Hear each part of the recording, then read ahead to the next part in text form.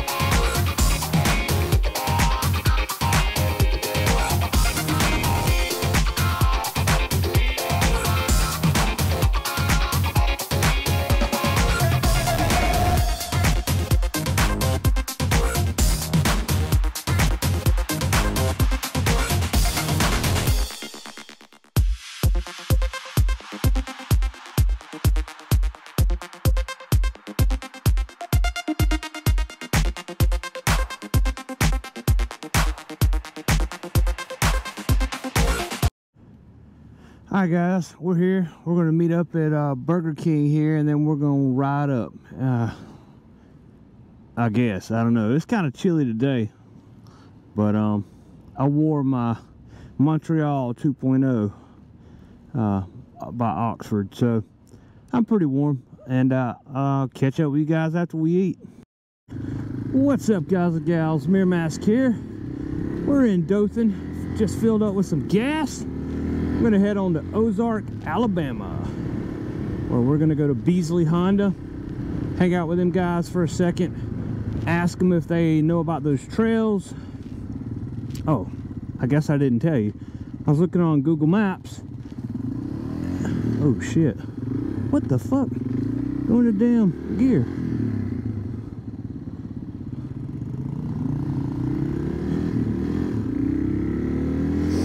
Time to change my damn oil, man. My neutral's getting kind of weird. Bitch went right back into neutral, man. I downshifted and it went to neutral. Yeah. Yeah. We hit it out that car right there. But yeah guys, we saw some trails on Google Maps, some power line trails, and they're up around Ozark, and we figured, well, I don't know who to ask, so maybe we can just go to Beasley Honda there, because those guys, they're adventure riders that work there. So we figured we'd go ask them, like, hey, are these okay to ride on? Are there trails around here? What's going on, you know? So that's the game plan right now.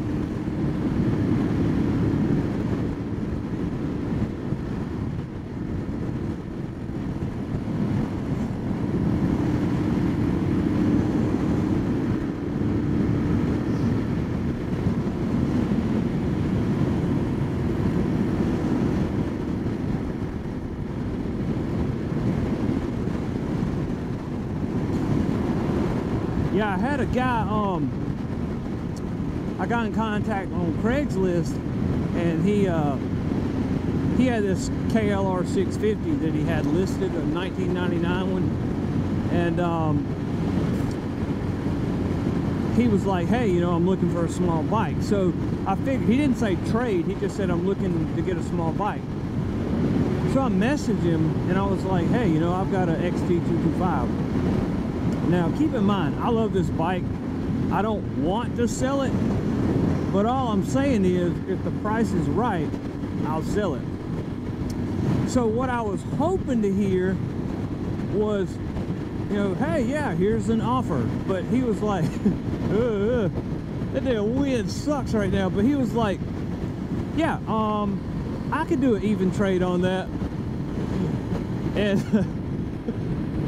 and I was like it threw me off. That's not what I was expecting. And so I was like, well, you know, I might come down there and look at it and everything, just trying to be polite. But I ended up, I decided I wasn't going to go. Oh man, I wonder if we can ride right there. But anyway, so I was looking at these photos, and man, there's like rust all around. I mean, the frame looks really good shape, but where all the bolts connect at, there's like rust around it. Not on the bolts, I mean around the holes for the bolts. And I was like, well, that could be surface rust. You know, maybe you could blast that off and paint it. But I was like, I don't know, some of these spots look pretty bad. So yeah, I kind of talked myself out of that. Because like I said, if the price is right, I'll sell this. But I didn't message him with the intent to trade. I messaged him with the intent to see if he maybe wanted to make an offer on my bike. And he just kind of caught me off guard and was like, oh yeah, I might trade even for that. I was like, ooh. But anyway, yeah, so instead of going down there, we decided we're going to go up to Beasley Honda today. Go north. That way I don't run into that dude, because he already saw photos of my bike.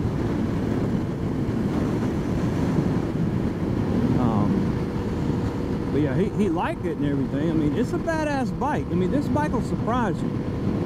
If you don't know much about this bike, or you've never ridden one before, I'll go ahead and tell you, like, this thing, the power on this little Xt225 will surprise you. Because you, in your head, you think, well, that's only like 225 cc. Like, yeah, but it's 20 horsepower and 19 Nm of torque. So basically 20 and 19 horsepower and torque. But the bike only weighs 235 pounds. You see what I'm saying? Some of the 250cc model bikes, you know, that are 20 horsepower but weigh 80 pounds more.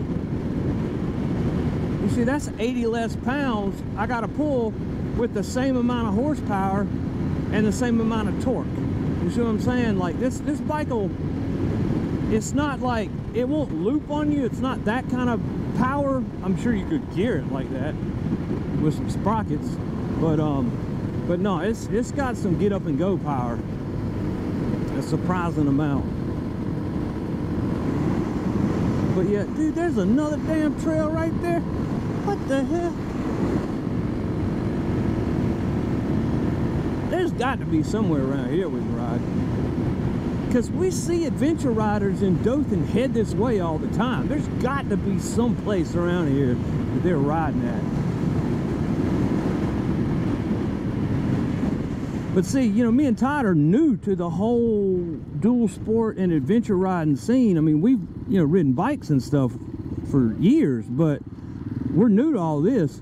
You know, we kind of want to cut our teeth on some damn dirt, you know what I'm saying? Some trails, but we're having trouble finding some trails, because it just, apparently where we live, there's just not a lot of parks and state parks and places that we could oh, he's talking. I thought he was yelling at me. There's just not a lot of places for us to go that we know about. So we're kind of trying to find out where some of these places are. But we asked Jody at Circle City Cycles, and he said a lot of people kind of go over towards the Enterprise area, but they mainly just ride dirt roads. So I was like, or dirt roads around here is what he said. So I was like, okay, well, that's cool. I don't mind riding dirt roads, but I kind of want some trails too. So I figured we'd go up here to Beasley Honda. Go up here to Beasley Honda and ask them.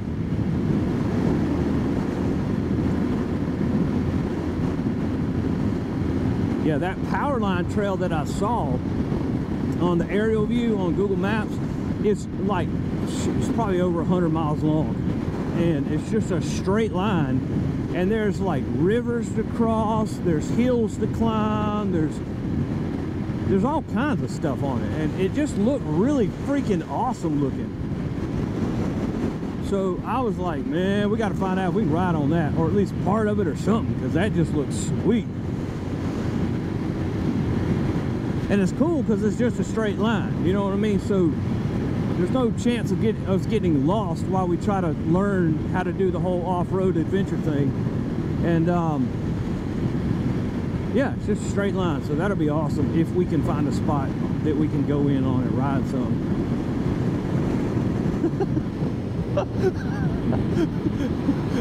Did y'all see that bag just floating in the air? It was just hovering there.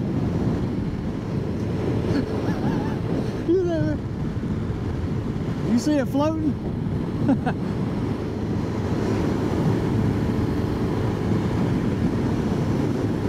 Alright, so we'll be coming into Ozark pretty soon.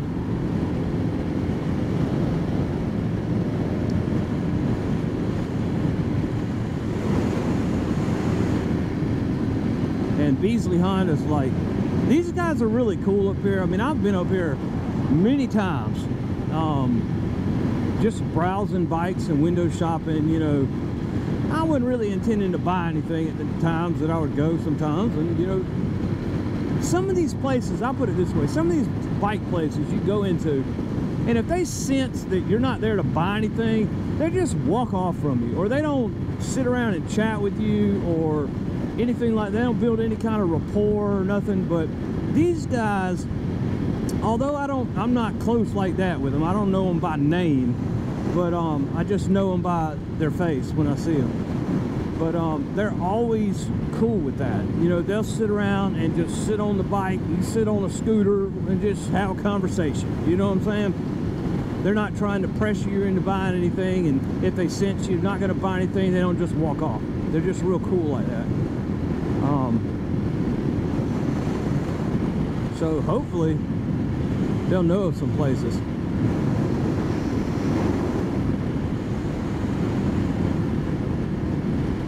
But that's it, guys. I'll flip the camera back on in a bit. We got, I don't know, probably 15 more minutes to ride, so I'll catch you guys in. What's up, guys and gals? We're back. We just hung out in Beasley Honda for a little bit. I didn't want to go in there and film or nothing, but there it is right there, Beasley Honda. These guys are amazing. Ozark, Alabama. They're super friendly. Checked out some helmets while we were in there. I'll be honest, we sat on a bunch of bikes in there, which we always end up doing. And I'll go ahead and tell you, I sat on the KLR 650, the DRZ. I sat on a bunch of them in there, and I'll be honest with you, that shit's way too tall for me. I'm 5'9". I have a 32-inch inseam. Look, I know I can lower them and everything, but I'll be honest with you, if I can't touch my tippy toe on both sides, or if all I can do is touch one tippy toe or something like that, that shit's just too tall for me. And I'll be honest, and I'll tell you why. Now you may say, well, oh, you're just being a wimp, Mirrormask. Well, here's the thing. I've got back problems, right? And for me, sometimes when I get in a hairy situation, I have to drop down low and put a foot on the ground, like immediately. Because like my back, it's not that my back gives out, it's that my back will have like a sharp pain and not lock up, but like freeze on me for a second. And so I have to be able to like not wreck the bike when that happens. Huh? What? Yeah. I didn't know what he was talking about. So yeah, that, to me, it's important that I'm able to put my feet on the ground. It's not a beginner thing, it's not a noob thing, it's a simple safety thing for me. Or at least in my head it is.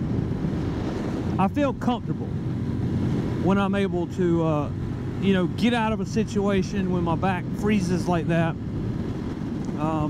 I'm not entirely sure what the problem is. I don't know if maybe I've got herniated disc or what. I don't know what the deal is, but that's just how it is. Motherfuckers, we're trying to get over. If you let us get over, then you can go around. There you go. Stupid people in Alabama, traffic, ridiculous. Really? You're gonna fly around us just to go to the gas station? All right, cool, whatever. Yeah, so anyway, that's to me. Now, I don't know about Todd. Todd's, I think, 5'10". I think he's an inch taller than me or something. But for me personally, that's why I don't want a bike that big. You know, picking it up is not a problem when it's 235 pounds. But when it's 450 pounds or 400 pounds or 300 and something pounds, all of a sudden, you know, that's a lot of weight for me and my back. I know, you know, some people may say, well, Mirrormask, you don't need to get into adventure riding if you've got back problems. I'll say to them, no. You know, like, just because I got back problems doesn't mean I need to stay away from adventure riding. It just simply means get a bike that you're comfortable on. You know, I have no problem riding a 250 or a 225 in this case. Look, if the bike will do 75, I'm cool with it. That's all I need. You know, I don't need anything faster than that. You know, I used to go way faster than that back in the day, you know, in my late 20s, early 20s, all that stuff, my sport bike phase. Yeah, you know, I know what speed is, and I know that I've outgrown it. You know, it's as simple as that. The older you get, sometimes you just say, you know, I want to try something else. The street's cool. Been on the street 15, 16 years riding. Now I think, well, I want to try the adventure riding thing. So, get a bike you can handle. That's my advice. You know, everybody in the world on the internet will tell you need a KLR 650 for your beginner bike or your adventure bike, or you need a DRZ, or you need, you know, a 450 or a 650 or a 600 or a 300 or a 350 or whatever. I don't even know if there's bikes in all those categories, but you get my point. I'm just saying, everybody on the internet will tell you what you need to have in order to adventure ride. The truth is, what you need is something you can handle.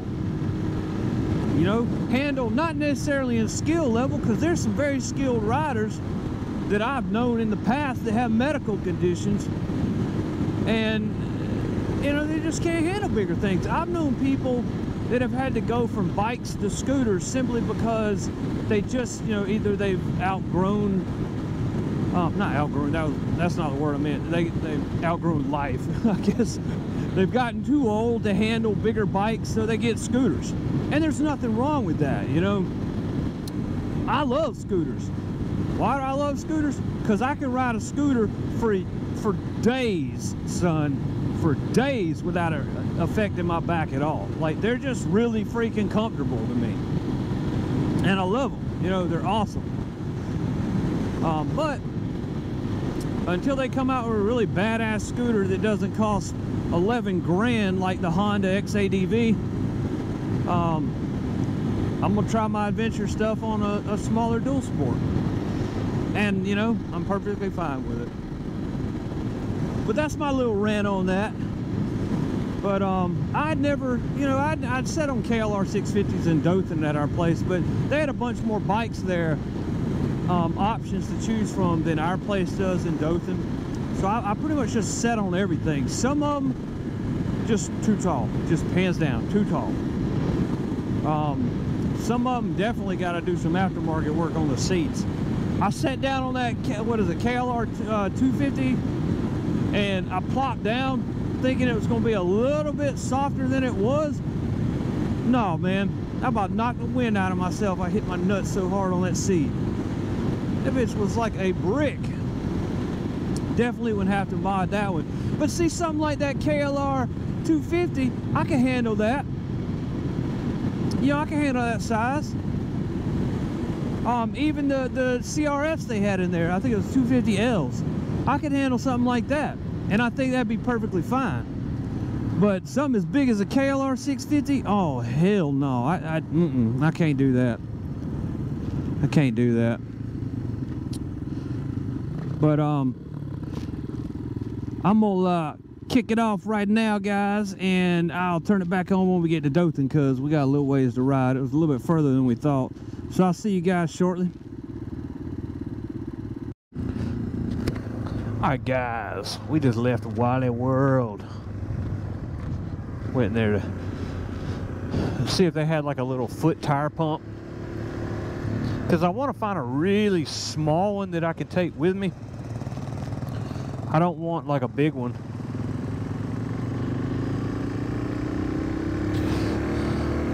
Oh my god, Dothan traffic sucks. Nobody uses blinkers here. Let me shut that visor so it's not so loud. What a Hawk 250, I say, I'm impressed, man. It's breaking in. It's getting broke in. When we first took it out the other day, you know, it topped out at 50. Got it up to 65 today.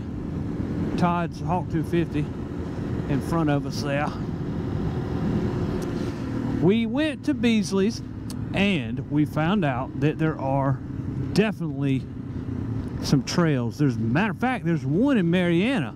And Mariana's not even that far from us, so I was kind of really pleased to hear that. There's another one way up in, where the hell did he say? Andalusia? I think he said Andalusia, which that's a little ways from here. But the one in Marianna, that'd be awesome.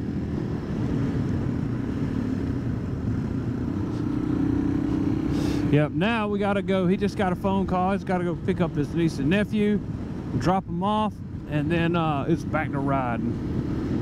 So we're gonna hit up his house real quick, and he'll go pick them up and drop them off, and then hop back on the bike and we'll continue. We were just talking about it before we hopped on the bikes when we were leaving Walmart. Like, I hate that once again, as you guys can see, it's a freaking cloudy day, man. Like, we were talking about, why is it every time we got time to go ride, it's like cloud cover. Like, the videos look so dull looking when it's cloud cover. Like, I'm so ready for it to just be a really sunny, beautiful day. You guys can really see what beautiful South Georgia looks like on a good sunny day, instead of this like freaking London every damn day. Just dreary looking.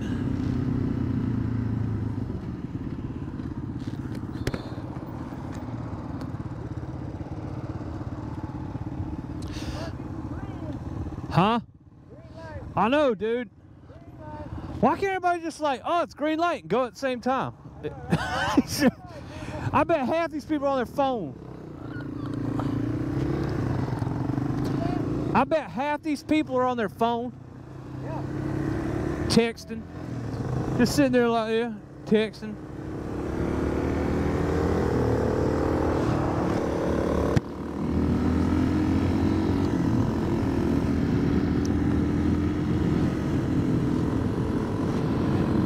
Yeah, I don't know why people don't do that, man. Like, when the light turns green, if everyone's paying attention and everyone's looking at the light, then you see when it turns green, and when it turns green, everybody just start easing on the gas a little bit and move forward like a train.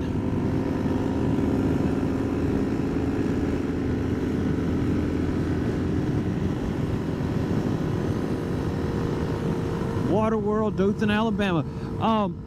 At that park right there, hang on. I was making sure that fire truck wasn't about to flip his sirens on. But this park back here, there used to be an MX track, either an MX or a BMX. I'm wanting to say it was MX,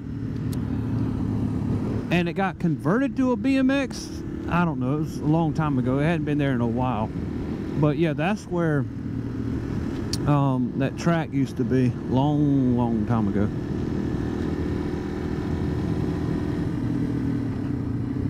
Now there's like nothing here.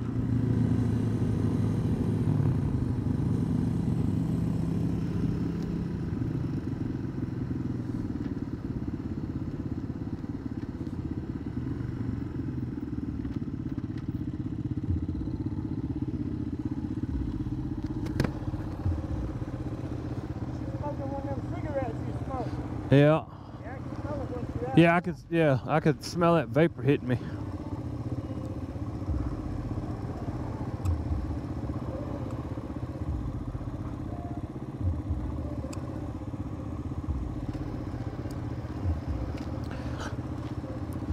All right, guys. Well, it's a pretty boring ride from here to the house, to Todd's house. So I'm gonna hop off here and we'll join you back shortly. See you guys in a bit. All right, guys. Where the fuck did I had a glove. Where did it go? Oh shit. Oh man. All right, guys, we're back. Me and Todd just ate some dinner. He headed on to the house. I'm about to ease on back to mine. Pretty good ride today. I am sore as hell though, man. I'm gonna tell you. I kind of feel like maybe my back issues are not being too friendly to me right now. Todd, same way. You know, it's weird that how freaking close me and Todd's problems are, like our issues. Like, it's just crazy. I mean, people say we look alike. They mistake us as brothers all the time, even though we're not brothers. We're just friends. And he's got back issues. I got back issues. I thought, you know, I used to ride a lot when I was a lot younger. You know, longer distances, I guess is what I'm trying to say, when I was in my 20s and stuff. But, you know, I'm 37 now. And, you know, started doing the adventure and dual sport stuff. And I'm starting to realize, like, this riding position. Hey, let me close that. This riding position and, you know, the aggressiveness of riding off-road and all that stuff, I'm beginning to think maybe I'm not going to be able to handle it with my back. Because, you know, like I was saying earlier, why I'm such a huge advocate of scooters and stuff is simply because, you know, like I said, I know a lot of people who got medical problems and all this stuff, and they've had to do scooters, and I know everybody teases, you know, scooter riders and stuff, but honestly, man, the truth is, I'm cool with everybody on two wheels. And, you know, you got to understand, like, not everybody who's on a scooter is, you know, poking fun, a loser. But, no, man, some of them, you know, they're old motorcycle riders. Old, I don't mean age-wise. I mean, you know, former motorcycle riders who've gotten injuries and stuff or have medical issues. And, you know, they can't handle shifting. Or any of that kind of stuff. Me, you know, I don't know if I've ever told you guys this on my channel before. When I was like 12 years old, I had to have hip surgery because my left hip was growing wrong, and I had to have corrective surgery. And after that, like, I've always had problems with my left knee and hip and ankle, just my whole left leg in general, ever since I had to get it corrected. And I tell you, when I have to do a lot of shifting or stuff like that, and I know this sounds ridiculous, but I guess I just kind of forgot that, because like I said earlier on some earlier videos, you know, I went through a period of, I don't know, 3 or 4 years where I didn't ride anything on two wheels. And yeah, I think I just forgot, like, how much it aggravates my left hip and how much it aggravates my lower back to have to shift and do all this adjusting, you know, with body position and all that. I think I just simply forgot. And Yeah, and I was reminded today, because me and Todd have put on probably close to 300 miles today. And I'm telling you, man, just my fucking back hurts, my damn hip hurts. I just feel like I got, you know, ran over. And so I'm really starting to rethink the whole dual sport idea. I mean, yeah, I don't know, man. I don't know if I can, because here's what I'm thinking, like, shit, you know, off-road stuff, it's a matter of time before you go down. You know, I mean, everyone knows that. I used to bust my ass all the time on dirt bikes and shit. You know, it's not a matter of if, it's a matter of when. And I'm thinking, like, geez, you know, if I'm in this much pain after just riding for 300 miles, like, what the hell, dude? I might fuck myself up for good if I ever wreck off-road repeatedly. You know, I'm not talking about a one-off thing. I'm talking about, you know, my bike falls on my leg or something. You know, it could fuck me up, man. Like, because I already have pre-existing condition shit, you know. So I don't know, me and Todd did some soul searching today. We sat down during dinner and just talked about, you know, like, hey man, you know, what do you think of the scooter idea? You know, because like he kind of hinted at it too, and so I was like, well shit man, what do you think of the scooter idea? And he was like, honestly bro, I'm in a lot of pain right now, and I'm thinking about scooters. And I was like, shit, me too, man. I hate to say it, because, you know, I really, really wanted to get into this adventure riding thing, but then I began to realize, you know, adventure riding, the way I've always understood it, you know, over the last year, however long I've been looking into it and everything, is, you know, at first I was like, adventure ride, man, it's, you know, going to Moab, it's doing all this off-road stuff and climbing stuff and all this. But over the last month, I'll say that I've owned this, well, maybe closer to 2 months that I've owned this, I've slowly started to realize, like, man, I don't have to be off-road climbing shit to be on an adventure ride, you know? Hell, you can take gravel roads with a scooter. You can take dirt roads with a scooter.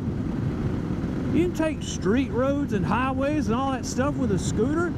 I mean, yeah, sure, maybe you're not going to climb a mountain with a scooter, but I don't know. I've seen some Honda Ruckus videos where they climbed a freaking mountain. They didn't have any trouble. So I'm beginning to realize, and like I said, that's what me and Todd talked about. It's like, bro, we can still do the adventure thing. I mean, who says we have to go climb mountains and stuff? Who says we have to, like, hurt ourselves trying to do this adventure riding thing? And so that's kind of what we agreed on. It's like, you know what, let's probably ease back from the bike side of things. I mean, there's a reason we both stopped riding in the first place. He stopped riding years ago because his back problems. I stopped riding years ago because of my back problems. And here we are again trying to do it, and we're older. You know, you see what I'm saying? What kind of logic is that? So I think, I don't know, we're gonna give it some more thought. And I'm personally, you know, for me, I'm leaning towards the scooter thing. I mean, I really am. And, you know, I'll continue to motovlog on scooters and all that kind of stuff if I do go that route. But I'm just really starting to feel the physical effects of being back on a motorcycle and shifting and, you know, supporting weight that's a little bit more top heavy than a scooter. And I'm feeling it on my left hip, and I'm feeling it in my lower back. And like I said, you know, I guess I just, you know how sometimes, like, you remember stuff and you're like, yeah, I remember it hurt, but it's like you have a problem remembering exactly how much it hurt. You know what I'm saying? It's like that, whatever that's called.